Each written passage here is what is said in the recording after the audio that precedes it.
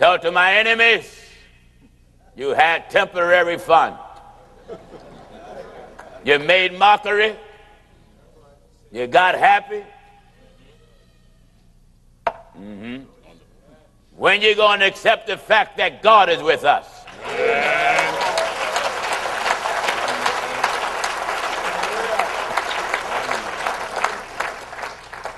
They didn't believe Noah, but it still rained.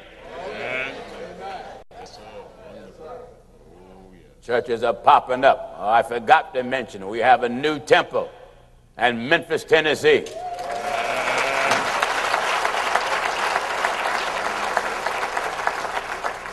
28,000 square feet. The parking lot alone holds 250 cars. Have a balcony going all the way around. Amen. God answered my prayer. I saw that building in 2013. And when I saw it and went looking for other buildings, brothers and sisters that have been around me a long time know how I do. I go church shopping with no money. Amen. I look ahead because I know God have an appointed time for everything. Amen. And when I first went into that property, amongst many others, in 2013, they asked too much for it. It was bank owned, and it was too much. But I asked God, don't let no one else get it. Give it to us. First Church of our Lord Jesus Christ. 3 years later, at the beginning of this year, price went down almost over 165,000 less. Gave the bank an offer. They counter offered me. I said no. I went up about another 1,000. I kept inching. Then they finally agreed. I said all right. So we was blessed to buy it, and it don't have a mortgage. Thank God.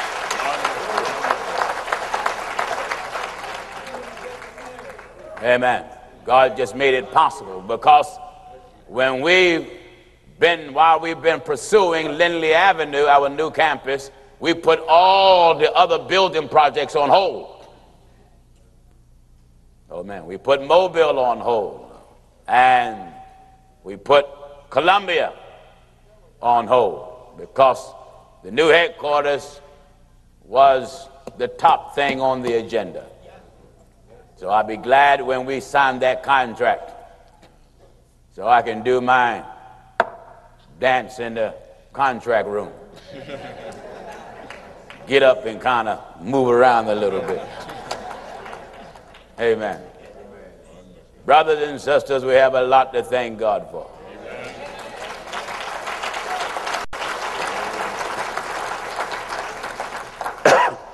You often hear me say, I wish I was a millionaire. Not for my own gain. People are writing the truth of God from around the world, asking us to come and open up churches. They wrote us from Ethiopia. They wrote us from New Zealand. They wrote us from Australia. They wrote us from Kenya. They wrote us from Saudi Arabia. Everywhere this message is seen, we're not just on internet. People are looking and coming. People look at these other fellas on internet, they don't pay them no mind. Souls are coming in from around the world, and we are not changing this at all. It doesn't matter to me what church or what group change, and they got a revelation that you can have 5 gods, and somebody else got a revelation that you can have all the husbands you want, all the wives you want. We don't care nothing about it. We are standing firmly, solid. People are writing me now, trying to convince me that flesh and blood is in heaven. The Pope came to Philadelphia last year and said, I quote, he said, Jesus is in heaven with flesh and blood, and there's nothing but a man just like him. Pope said flesh and blood is in heaven like him. That's blasphemy. Paul said, you know what? I want to get two scriptures. I want to put two balls on the table. I want to see, do we still know him after the flesh? Then I want to see what can't not get in. You got to have revelation to talk about God. Amen. And the reason why I can talk about him so much, so long, and so loud, I can say like Paul that God hath revealed his Son in me, that I may preach it among the heathen. That's right. And admittedly, I conferred not with flesh and blood. Amen. Listen at this. 2 Corinthians chapter 5 and at verse 16. Listen. Wherefore henceforth. Wherefore, listen at the Apostle Paul. Wherefore. Wherefore henceforth. Know we no man. Know we no man. After the flesh. After the flesh. Yea. Yea. Though we have known Christ. Past tense. Though we have known Christ. After the flesh. After the flesh. Yet now henceforth. Hold it. That statement right there means present tense. Right. Yet now. And what else? Yet now henceforth. Henceforth. After that. In the future. How do we know him? Know we him no more. What? Therefore, know we him what? Know we him no more. All the men that say flesh and blood is in heaven, come tell me that. That's right. Get the scripture of your choice. That's right. And see if I don't peel you down like a sweet banana. That's right. Flesh and blood ain't never been in heaven. Flesh and blood didn't come from heaven. God don't even want it up there. That's right. He don't want it up there until he gonna change the church. Amen. He gonna change our vile bodies. Amen. That it may be fashioned like unto his glorious body. That's right. That's right.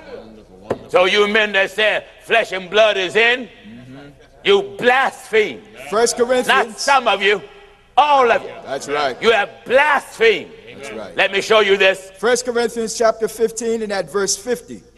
1 Corinthians 15:50. Now this I say, brethren. This I say, church. This I say, brethren. This I say, church. That flesh and blood. That flesh and blood. Cannot. What? Cannot. What? Cannot. What? Cannot. Cannot do what? Inherit the kingdom of God. That's plain. That's plain. Plain. That's right. There is no flesh and blood in heaven. No. But Jesus is there. That's right. Hallelujah to God. Jesus was there before he was born. That's right. Hear me? Hallelujah. Jesus was there before he was born. That's right. Hallelujah to God. Amen. Come on, jump on Pastor Jennings. I'll take care of you. Jesus says God and God is spirit. And the spirit have no beginning. The spirit is everywhere. But that body isn't. The body was a local minister. To be in one place at a time. That's right. That's why the body couldn't preach when it was in the grave. That's right. Because the message had to go to spirits. Amen. And when it had to go to spirits, the spirit of the dead starts from Adam on up. Right. The body can only be in one little place at a time. Right. But David looked at the spirit and said, if I lay my bed in hell, God is there. That's right.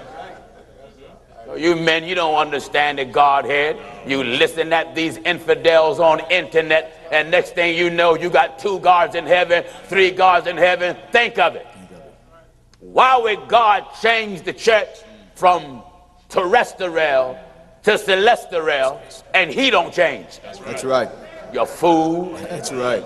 All of you that preach flesh and blood in heaven, you have blasphemed. Amen. Not some of you. All of you. All of you. Flesh and blood ain't never been in heaven. That's right. The purpose of blood is for redemption. Amen.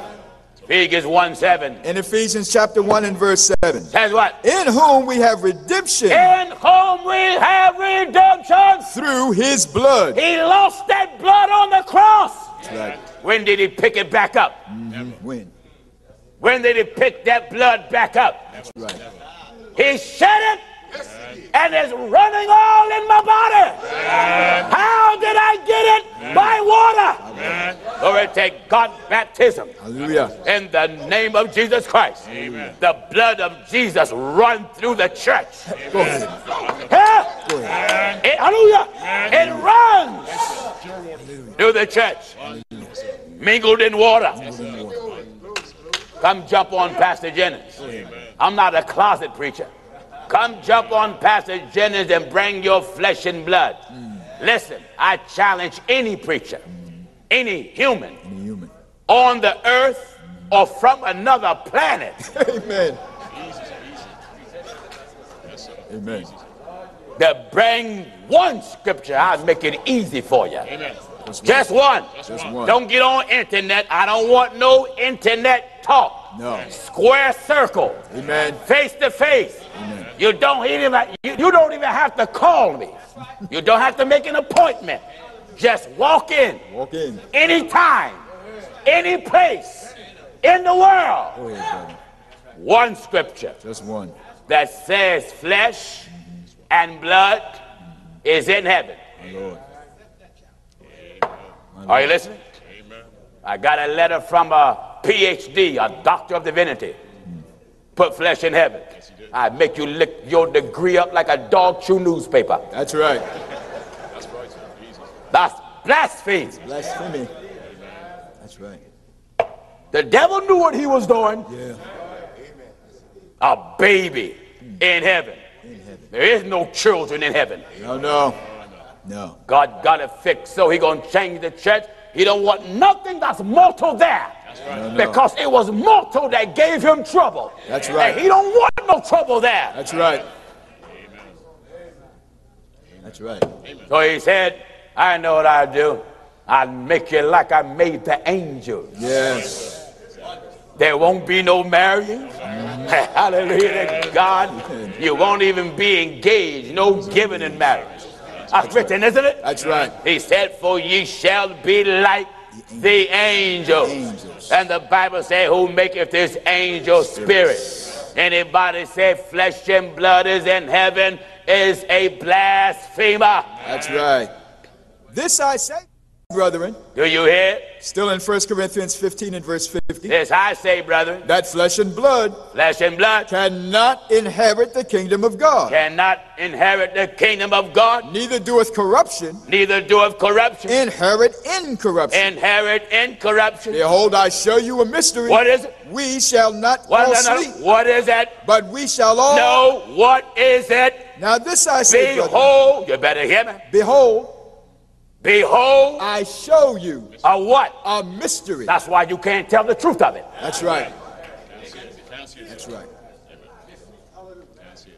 Who is the mystery given to? The apostles. The apostles. Someone say, approve it. Go to work. Get some Bible. Amen. You're being slow this morning. Amen. He told his apostles, it's given unto you to know the mystery.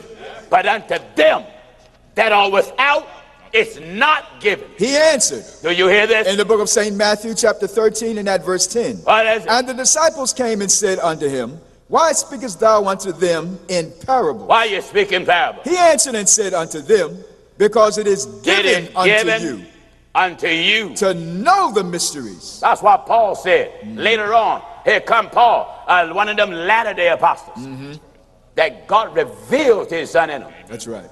You just can't talk about Jesus like he's somebody from the hood. No. You fool. No.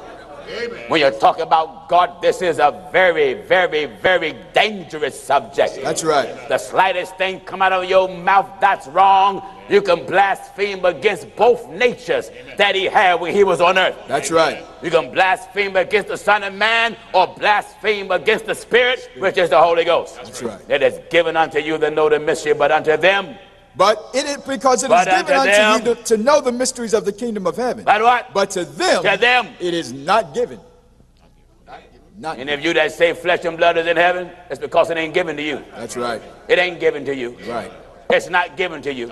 I'm able to say flesh and blood have never been in heaven, never came from heaven, and never will be there because it's given to me. That's right. Huh? That's right. Yeah, it's given to me just like it was given to the apostles. That's right. That's why I'm able to tell you, ain't no flesh and blood in heaven, you fool. Amen. Never was that. Never was that. Amen. And never will be. He gonna change the church. That's right. Are you listening? That's right. All right.